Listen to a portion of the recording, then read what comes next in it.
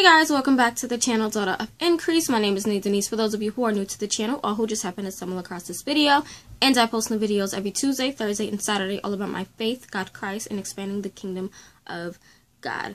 So today's video, I'm not sure what the title is going to be. I know it's going to be a devotional, but I'm not sure what I'm going to call this. I might call it The Other Side of Death. And it sounds insane, but we're going to have a sort of short discussion based off of a devotional I did on the 23rd. As I'm recording this, it is, what is today? The 26th. So I did this devotional 3 days ago, and it's really just been on my heart since I've done it, to the point where I think I'm actually going to even write a sermon on it. This video is very much unscripted. And what I mean by that is I did not flesh out my points. I did not flesh out my ideas. I think when I do these like devotional videos, I'm going to just let the Holy Spirit lead me. So yeah, I do have my coffee in my Daughter of Increase coffee mug. I also have my breakfast, which I made heart-shaped sandwiches. They're strawberry jelly with almond butter, and one is with cookie butter, just because that's what I prefer in the morning, something quick and simple. My coffee, I mean, you guys should know, it's the donut shop coffee with white chocolate syrup, lavender syrup, vanilla syrup, and then the Cold Stone coffee creamer. Yep. And 4 packs of sugar. I did 4 instead of 5 today. But oh, that was really good. I felt that. But okay, so before I even get into the devotional, I do want to shout out the author of the book. So you guys know, if you follow me on the Holy Bible YouVersion app, that I do love doing my like reading plans, and their reading plans are basically devotionals, but they call them reading plans. So I do them, and you guys can see and follow along with me as I do them. But I like to do the ones that I have books for. I've noticed that a lot of the books that come from like Baker's, Revel, and things like that, they have corresponding reading plans. Like I've mentioned the ones that Connie Lynn Cassette has and Misu Andrew has. So I like to go on there and see if any of the books that I own, the nonfiction books that I own, have reading plans, because I can't always get to the nonfiction books as quickly as I want to, just like I can with my fictional books. So this is a book that I requested. I don't even know if this came out this year or was it last year. Let me look and see the copyright. This book came out last year, you guys. So I've had this book for a year now. And I've been wanting to read this for the longest, just because it really intrigued me. The cover, first of all, stunning, but the title it really intrigued me. So recently I found that they had the I think it's a 7-day devotional on the YouVersion app, and I'll leave a link down below for you guys to check out. I am on day 26. I have, I think, 2 more days left, and then I'll be done with it. But it's a 7-day devotional, and it's called Begin Again. The book is by Leeana Tankersley. And here is the actual book. First of all, this cover is stunning. I love the teal with the pop of pink from the flowers. I love the white font and how it's scripted. It says, "Begin again, the brave practice of releasing hurt and receiving rest." And it's by Leeana Tankersley, and I'm probably saying her last name wrong. I apologize. But here is who she is right here. And she is the author of Found Art, Breathing Room, and Brazen. I have no idea what any of those books are, but this one just honestly really intrigued me when I got the email from Revel, so I requested it. I hadn't gotten a chance around to reading it because I have so many books, you guys know. So when I saw that they had the Devo on the YouVersion app, I said, you know what, let me check this out to see if the book would be something I would be interested in. And I found that that's the best way for me to see if my interest in the book is going to be great. There are some Devo plans that I've done on the YouVersion app that I've just found that the book wasn't going to be something that interests me, so I do have a pile of books that I'll be giving away. But this one just really interests me. And for the 23rd, the devotional was called The Other Side of Surrender. And surrender is one of those words that we don't really like. I can put this book down now. It's a word that we don't really care to talk about, because it means letting go of control, letting go of hurt, letting go of disappointment, and just having trust and faith in God.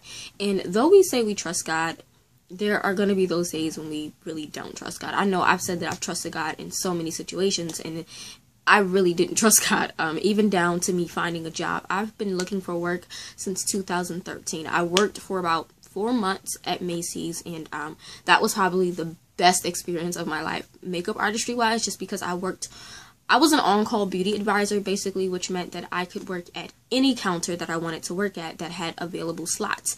But I always seemed to be working for 3 main counters, which were Lancome, Estee Lauder, and Clinique. And then I had a few times where I worked for Clarins and Chanel. And when I say I had the best experience, you guys, I've learned so much about skincare, which actually sparked an interest for me doing astrology or becoming an esthetician. But, you know, I worked there from September until December, and then I had to leave in January because my family, we had gotten displaced, and we had to, you know, I had to help my mom out with my siblings with the situation. I'll do a whole testimony video on that, but I basically had to stop working to help my mom out with my siblings. I am the oldest, so I felt like, you know what, I had to, you know, help out where I could. So, you know, I've been looking for work ever since 2013, you guys. It's 2019. 6 years. I've been looking for work for 6 years. And it's not that I haven't applied, because a lot of people swear that I don't, like, apply to jobs. I've applied to plenty of places. I've applied back to Macy's about 4 times. I've applied to Bloomingdale's twice. I've applied to McDonald's. I've applied to White Castle. Like, when I say I applied everywhere, I applied everywhere. And the thing is, I would get callbacks, like, 2nd and 3rd interviews, but they just would not hire me, even down to me almost getting a job for Morphe Cosmetics, and that ended up falling through. And the problem with that was I wouldn't surrender me wanting a job to God. I was trying to figure it out on my own, trying to find the job for myself, and in doing that, I kind of sort of make finding a job an idol, because that became my #1 priority in life, and it just wasn't good. But we're gonna get into the devotional. So for the devotional, I use this notebook here. It's just a notebook I got from Pen & Gear from Walmart. Really cute, simple notebook. I have a bunch of these, but like I said, I have my notes from the Devo, but it really just made me think even deeper. So I'm going to quickly read the focus scripture that was for that day. I'm going to be using my favorite Bible, and if you guys don't know what my favorite Bible is, just click on the screen to see their review. My favorite Bible is the New King James Spirit-Filled Life Bible. It is literally my go-to Bible, my #1, and a lot of people keep asking me if it's still my favorite. Yes, since I made that video, however many months ago that was, it is still my favorite Bible. I love this Bible. It has definitely replaced my King James Women's Study Bible from Thomas Nelson. This is also a Thomas Nelson Bible, but the fact that it's New King James is great, and I love everything that it provides as far as study-wise and the resources. I believe this is a Pentecostal-based Bible, but I find that a lot of the articles in the Bible and a lot of the study notes are more so factual and not opinionated, and even though it is a Pentecostal-based Bible, I still find that I get a lot out of it for myself. So I highly recommend this Bible to everyone. Like, everyone that I've recommended this Bible to loves it. I do own the 3rd edition. I know there are 2 other editions. I own the 3rd edition, and I love it. I know my sis Steph, I believe she has the NIV version. I'll leave a link to her video where you can see her review of that Bible. But yeah, this is my favorite Bible. It's a chunky one, but it's literally my go-to favorite Bible. So I'm gonna read the scripture from out of here. The focus scripture was John 12, which you guys know I love John. John is my favorite book of the Bible ever. But the scripture is John 12. She focused on verses 24 and 25. So what I'm gonna do is read all of 20 to 26 because it is a paragraph sectioned off in my Bible, and I have the New King James. So if you guys have the New King James, your section title should read "The Fruitful Grain of Wheat." Fruitful grain of wheat is what it should say. So starting at verse 20, it reads, "Now there were certain Greeks among those who came up to worship at the feast. Then they came to Philip, who was from Bethsaida of Galilee, and asked him, saying, 'Sir, we wish to see Jesus.' Philip came and told Andrew, and in turn Andrew and Philip told Jesus." So at this point we see that there's a bunch of Greeks that come, and this is during one of the times of the feast. I'm not sure 100% which feast it is. I don't know. You definitely could do your research. This is just going to be a quick reading of the word, so you definitely can do your research. But they came to Philip, and they told Philip that they wanted to speak with Jesus. And then Philip then goes to Andrew, and so the both of them, Philip and Andrew, then go to Jesus to let him know that there are a bunch of Greeks that would like to basically see him. So then we have in verse 23, it says, "But Jesus answered them, saying, The hour has come that the Son of Man should be glorified. Most assuredly, I say to you, unless a grain of wheat falls into the ground and dies, it remains alone. But if it dies, it produces much grain. He who loves his life will lose it, and he who hates his life in this world will keep it for eternal life. If anyone serves me, let him follow me, and where I am, there my servant will be also. If anyone serves me, him my Father will honor." So, again, I'm going to reread the main two focus scriptures, which was 24 and 25, which again reads, "Most assuredly I say to you, unless a grain of wheat falls into the ground and dies, it remains alone. But if it dies, it produces much grain. He who loves his life will lose it, and he who hates his life in this world will keep it for eternal life." So here we have Jesus giving one of his famous parables. Again, you know, he likes to speak in parables because it helps people to really understand what he's saying, because a lot of people don't understand what he's saying because he is God. He is fully man, but he's also fully God, and sometimes what he says goes over their heads. So teaching in parables was something that he enjoyed to do. So I'm just going to quickly read the notes that I have written down. So and these notes are strictly from the devotional that I read. So again, I will leave a link to the devotional down below. But the first thing that I wrote was that oftentimes something has to die in order for something new to live. And that for me, it took me literally like 5 minutes after I wrote that to like be like, wow. Something has to die for something new to live. Jesus says it in verse 24 that, you know, a grain of wheat is fine. You know, it's cool, but it has to fall into the ground and die to produce something. A lot of the times, we like to keep things. We like to harbor them. We like to let them live and kind of flourish in a sense. And I hope I'm making sense, because in my mind it's making sense. But a lot of the times we need to realize that the things that we like and the things that we want, we sometimes have to die.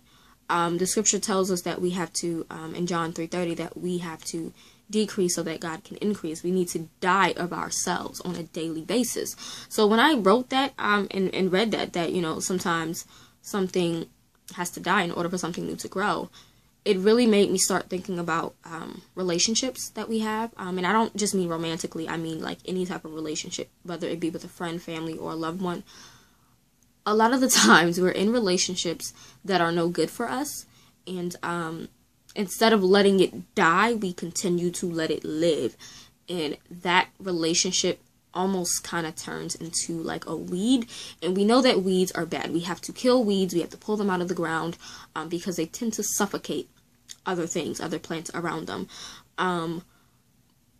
But instead of pulling out the weed, we just let it grow and grow and grow. And it's not doing anything but killing you. So in living, it's killing you. But if you want something new to come out of it, you have to kill that relationship. And it can be hard at times. I know for me, when it comes to certain relationships in my life, I didn't want them to die. Like, I tried to hold on to them because that's all I knew and it was comfortable. But sometimes those comfortable things are not good for us, and we have to just let them fall at the wayside and let them die. Then it goes into saying that death is a good thing at times for us, which I agree. Death in general is not something we like to face, not something we like to talk about. I know I don't personally like to talk about death because it makes me emotional. I've had a lot of relatives pass away back to back, and for me, it's just an emotional thing. But death, though it is bad, it is a good thing. Unfortunately, we sometimes glorify death, and that'll be a whole nother video on how we glorify death, because we really do. But we need to remember that death itself was already conquered by Jesus when he died and resurrected on the third day and ascended to heaven. Simple as that. And he didn't ascend on the third day. I hope you guys get that. He ascended. I hope you guys get what I'm saying, okay? But, you know, he defeated death. So death itself is not something we should be afraid of. But unfortunately, the world has put it in our minds that death is something that we should be afraid of. So when it comes to a relationship, or losing a job, or having to kill a bad attitude or something, we don't like to let go. And death has to do with you surrendering. When you kill your attitude, you're putting death to that bad attitude and surrendering yourself to God so that God can now put a new attitude in you, so that God can restore you, so that God can renew you, so he can, refresh you. You can't be refreshed when you're still dead weight. Hopefully I'm making sense. But yeah. So then it says sometimes things have to fall apart to be put back together in a different way. And for me, I think of relationships again. A lot of this I'm correlating to relationships because I'm sure a lot of us have had these problems in our lives. But for me specifically, the relationship I'm currently in, I've been in for 7 years now. And we've had to start over twice, literally, because it just wasn't working. And it's like you can let it fall apart so that you can rebuild, or you can just kill it and just let it go. And I personally don't want to kill it and let it go just because I find it hard. We've been together for 7 years. We have a 5-year-old son. The love is there.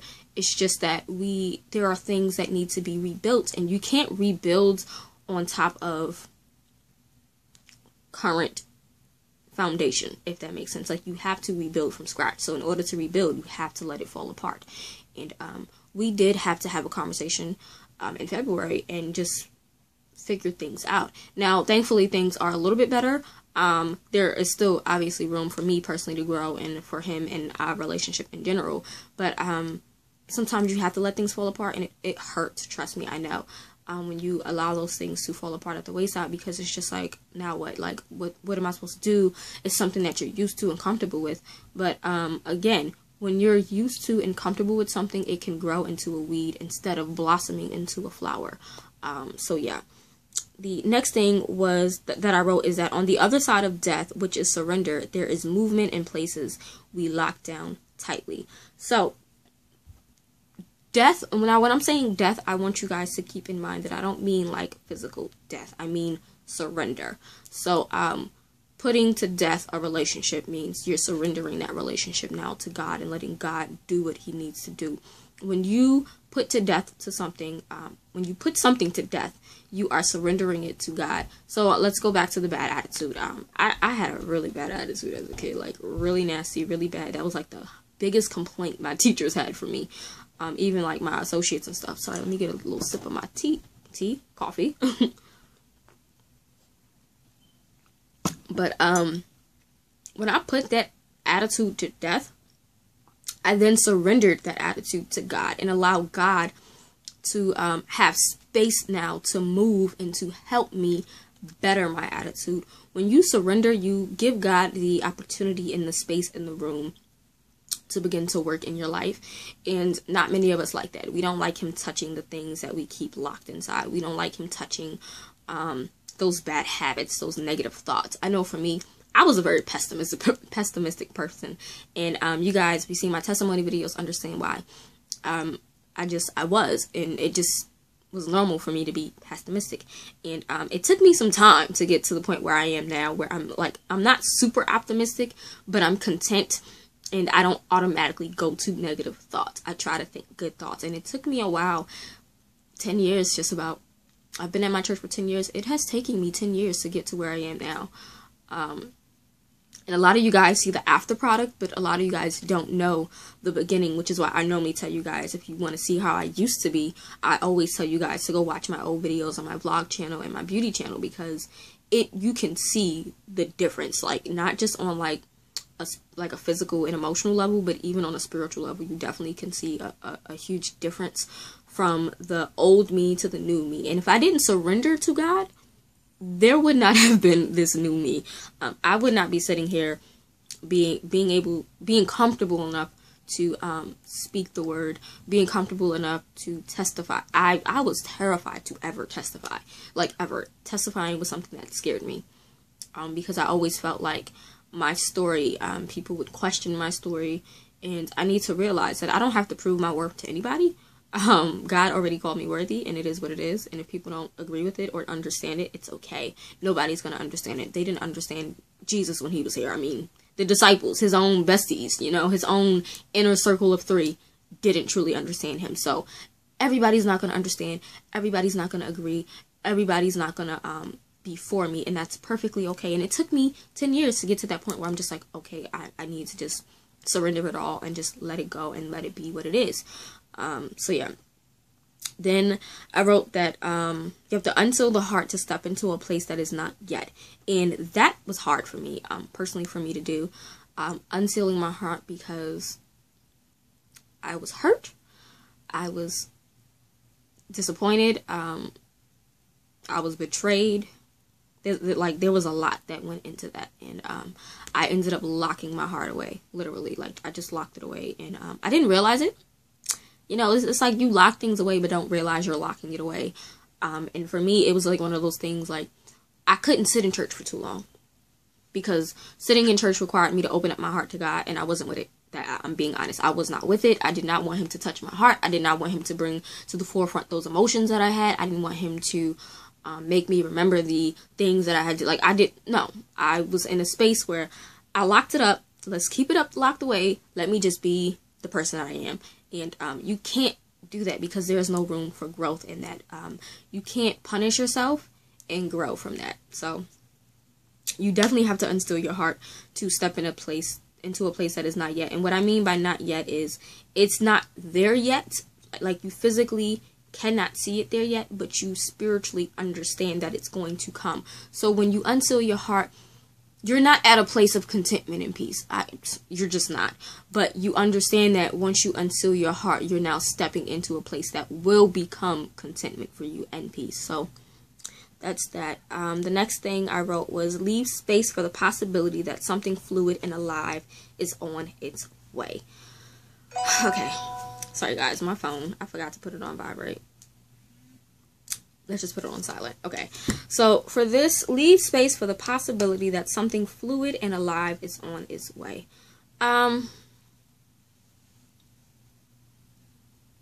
Surrendering is not easy. It requires you to trust and have faith. It requires you to deny yourself. It requires you to focus solely on God in Christ. Not you. It's not about you. It's not about what you're feeling. It's not about what your thoughts are. It's solely about God. So when you surrender, you now open up. Like I said, you have this place that allows movement, and in that place of movement, you also allow the possibility for things to come to you. When you are locked up in your emotions, mentally, physically, emotionally, spiritually, there is no possibility for anything to come to you. There's no possibility for you to receive, because you have a wall up. And for years, I had walls on top of walls. I still have a few walls that need to be broken down, and it's gonna take some time. But when you have a wall in front of you, you can't go anywhere. It's like, okay, I don't know if you guys watched SpongeBob. This literally just popped in my head. There was an episode on SpongeBob when he was with oh god, I don't forgot the teacher's name, the driving instructor, Miss Pearl. Is that her name, Miss Pearl? I don't know. You know, the fish, the driving instructor, whatever her name is. But there was a scene where he had to drive on the track. I guess I'm gonna call it a track. And there was a wall in front of him, and he had to turn. When there's a wall, you can't go through it. You have to go left or right, or you have to go over it. But sometimes that wall is too high for you to even go over. So now you're not even allowing anything to come into that space that needs the love, needs the grace, needs the peace, needs the joy. I used to just have a wall up, and I didn't want peace, I didn't want joy, I didn't want love. Let me correct that. It's not that I didn't want peace and joy, because I did. But when you don't allow love to come in, then you're not opening yourself to the peace and the joy that comes, and the grace that comes, and the mercy that comes. You're pushing it away. You're blocking it off. And when you block it off, you have this empty hole. Okay?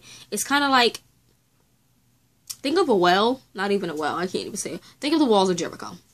That's all I can think of. The walls of Jericho, for me, in my mind, they symbolize a wall that blocked out God's mercy, blocked out God's goodness, because inside that wall, you had a lot of these pagan people. You had a lot of these people worshiping different gods and goddesses, and just living the life that they wanted to live. They didn't die of themselves. They just lived for themselves. They didn't surrender to God. They surrendered to their flesh. So I don't know why that just came to me with the walls of Jericho, but it did. So when you have something like a wall around your heart, you're not allowing God to love you. You're not allowing God to fix your brokenness. You're not allowing him to mend you. You're not allowing him to renew you and restore you. And when you don't allow that to happen, you end up surrendering to your flesh instead of God. And when you surrender to your flesh, you just hurt yourself even more. I know for me, that's what happened. When I didn't allow him to come into the brokenness, when I was sexually abused, when I was molested, when I was dealing with the situation with my dad, when I didn't allow him to when I didn't allow love from God to come in, what I did was surrender to my flesh. And in surrendering to my flesh, I was partying, I was drinking, I was smoking, I was indulging in sexual sin.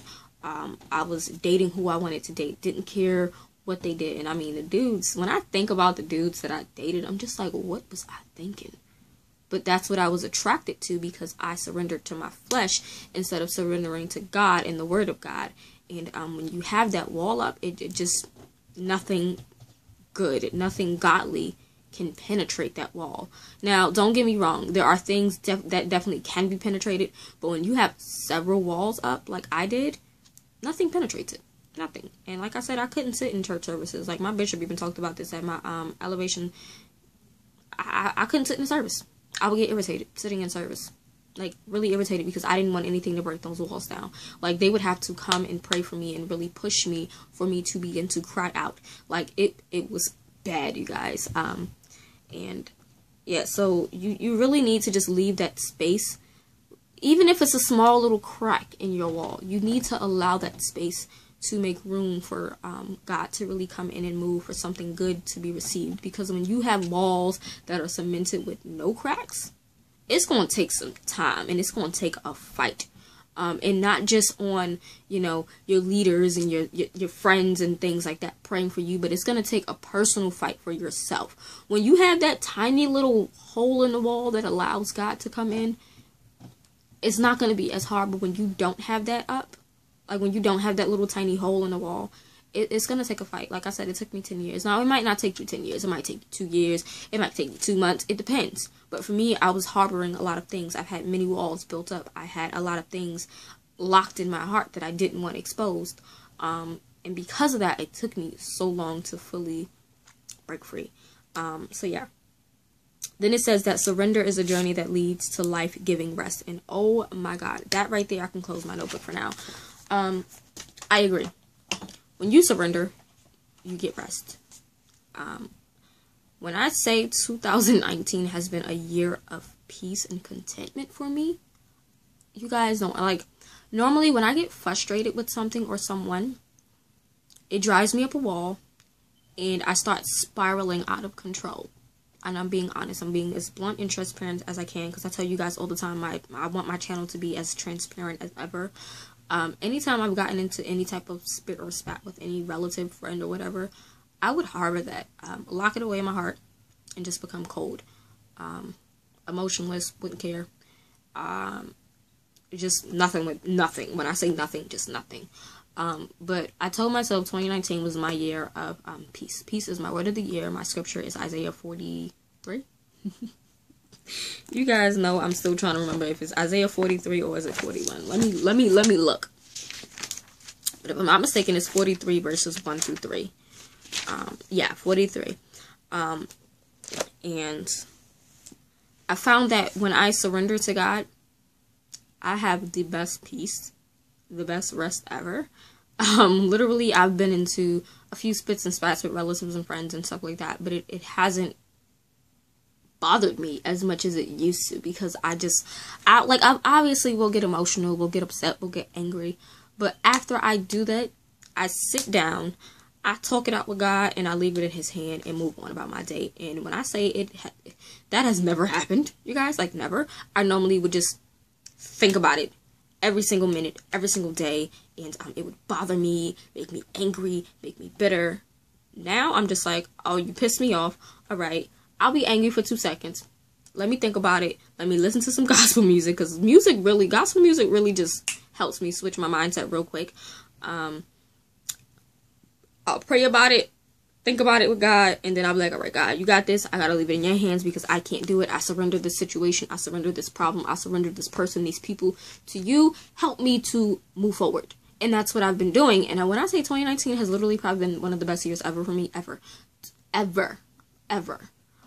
And it's amazing because when you don't surrender to God, you don't get rest. You get stressed out. You get depressed. You get emotional.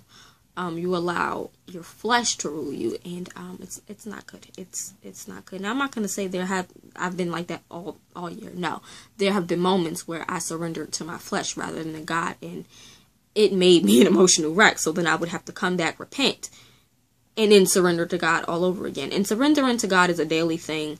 It is a every second thing. It is not something that you do one day and you're good. No, I find that I have to surrender daily. And not just once a day. I mean, it's 24 hours in a day. So you surrender in about 20 plus times a day. Okay? Because you go outside, you might be crossing the street, somebody might almost hit you with a car. You gotta surrender that to God. Because I know if it was me, I probably would curse the person out. Just being honest with you. But you have to surrender that to God. My son might do something that will irritate, and my son likes to push buttons, so he does things that irritate me. I mean, I love my son to death. He is the joy of my life. He's everything to me. But there are some things like, and this is literally something that happened yesterday. He left his book bag in his father's car. Left it in his father's car. And when I say that, irritated me because his father doesn't live like far from me. It's about 15 minutes from me by car, but that's a whole different city. I was pissed, like super pissed. Thankfully, he didn't have homework, but I was pissed that he left it in the car. And I had to, now don't get me wrong, I called his father and was a little upset. I got at my son. I was a little angry, pissed off because your book bag, come on now. His uniform sweater was in there and everything. Like, you need to keep your book bag on you at all times. So I came in the house and I vented. I went to my mother's room and I vented. I mean, there's a lot of stuff going on. Yesterday, I don't know why, but it was like bam, bam, bam, bam, bam. Not just with my son, but a lot of things. And it pissed me off to a T where I had to come in my room and vent. Not in my room, but I went to my mother's room and I vented to her. And I was like, yeah, I'm pissed off with this person. And this person got me mad because of this, that, and the third. And I was in the flesh. I surrendered to my flesh because I was angry. But, she told me, she says, go in the room, go lay down. I came in my room and I sat at my table for a good 10 minutes. She came in the room. She was like, why are you not resting? I will. I literally had to come in this room, sit for a few minutes, mentally think and speak to God mentally because I was too angry to verbally say anything because I didn't want to say the wrong things out of my mouth. So I had to come and sit and surrender my feelings and emotions and both situations to God. Like, God, you got this. You're going to figure it out. You have to do it. You have to. So that's what I had to do. And after doing that, I was still angry because it's not like when you surrender your feelings to God, you're going to be, like that. Like, this is not that. At least not for me. But after doing that, it took some time, but I started to feel okay. And I didn't even do any work. I went straight to bed. I got into bed, laid down, read for like an hour or two, and knocked right out because I had to. But if I would not have surrendered that to God, I would have been up all night stressing, like all night stressing. Because if you're a parent, if your child has ever left their book bag in another place where it should not have been, and they had school the next day, you would be irritated too. It's just like, okay, you got school tomorrow. You're supposed to be in there because they got a homework folder. They didn't have homework, but they have like daily homework of reading for 10 minutes a day and a reading log. So I didn't even read with him yesterday because I was irritated. I'm just like, we're not doing it today. Go to bed. Like, I was irritated. Thankfully, my son understood he understood, and he was apologizing and stuff like that. But I was still mad, so I had to let God deal with me on that, because if I didn't surrender that to God, Lord knows I would not be sitting here making this video for you guys at all. But yes, I'm quickly just gonna read some things from the Thompson Chain reference, and I know you guys are waiting for part 2 of this Bible review. It's coming. I gotta figure out what I'm gonna do. But again, I'm gonna read 12:24 to 20. I'm not even gonna read it. But again, the focus scripture was John 12:24-25. And basically, it talks about how there is gain through loss. So it's kind of like when they say there is death, you get life from death. When you die of yourself, you gain eternal life. When you surrender to Christ, you gain eternal life. When you surrender to your flesh, you're just damned in a sense. So it says you get gain through loss and life out of death, and self-sacrifice is what it talks about. Because on the side, if you guys have seen that video, which you can click the eye on the screen and watch that video, on the side of the Thompson Chain Reference, on the side of the scriptures, they give you these phrases that help you to just kind of shorten the scriptures down a bit. So the fact that they talk about self-sacrifice, life out of death, and gain from loss is essential. And I just think that on the other side of death, or the other side of surrender, there is life, there is peace, there is joy, there is love, there is wholeness. And when you don't die of yourself, you're not whole. There will always be a void. And I felt that void for years and tried to fill that void with relationships. I was dating different guys, partaking in sexual sin, just doing what I wanted to do, partaking in smoking and partying and drinking and things like that. Like, I just was living my life according to my flesh and not surrendering to God. And that is not a place you want to be at, because when you surrender to your flesh, you literally will spiral out of control and end up in situations you're not proud of. I am very grateful to God that I surrendered when I surrendered. I'm grateful to God that I allowed him to come into my life, into that space that I had locked up, and to move and to bring me out of the darkness, because I was in darkness. And like I said, you can watch my old videos and see on my face, like, it's not even like a physical thing, but spiritually, if you look with your spiritual eyes, you can see in my old blog videos how sad and dark I was. And when I say dark, I don't mean emo or anything like that, but there is a spiritual thing. If you are, I'm gonna just say it's a spiritual thing. You can watch my old videos if you guys want to understand what I'm saying, compared to how I am now, where I have a brightness to my face, very light, and it's full of life and not death in my eyes, because my eyes literally just look like death back then. Now my eyes have light to it. So yeah, but that's pretty much it for today, I guess. So yeah, I'm probably gonna title this The Other Side of Death. But yeah, I think that's all I want to talk about. Again, this was unscripted, so I didn't really know what I was gonna say. I just flowed with the Holy Spirit, so hopefully, prayerfully, this helped someone. I also want to start praying in my videos. You guys know I'm working on my prayer. I've been working on prayer for a minute, and I can pray really well when I'm writing, when I'm in my room, but praying on camera, praying in front of people, I get nervous. And I need to get over that, like, ASAP. But yeah, I truly pray that this was able to edify and help somebody. This is going to be a series that I start, because like I said, no, I actually made a video, but I deleted it. Just to quickly update you guys on what's been going on. We're not gonna have, I'll make a separate update video. So there's gonna be an update video coming, probably after this video or before this video. I don't know if it's up already. You can just watch the video previous to this. But yeah, that's it for this video. This is the first of many. I'm gonna have more devotional kind of videos like this, maybe once every 2 weeks, because I have so many like video ideas. It's just finding the time to record and then edit. Yeah. But yes, so that was it for today. I probably will do another one like this. But again, if you guys are interested in the reading plan, it's called Begin Again by Leeana Tankersley. I'll link it down below to the YouVersion Holy Bible App. You can also add me on the YouVersion Holy Bible App, and this is the actual book to that devotional, which I'm actually interested in like reading like ASAP. Before the end of the year, this is going to be on my list. I'm probably going to make like a list of like 24 books to read before the end. We have 3 months left. October, November, and December. We'll do 6. I'll do a pile of 6 Christian nonfiction books that are old, that came out like a year or 2 years ago, that I need to read. And this is probably going to be one. It's really, it looks like it's going to be a great read. And the devotional itself is, I'm probably going to give the devotional like a 4-star rating. It's really interesting, and I really like it. Chapter 6 is called Let the Dead Trees Grow. I'm sorry, Let the Dead Trees Go. So that's probably the chapter that talks about death. I don't know.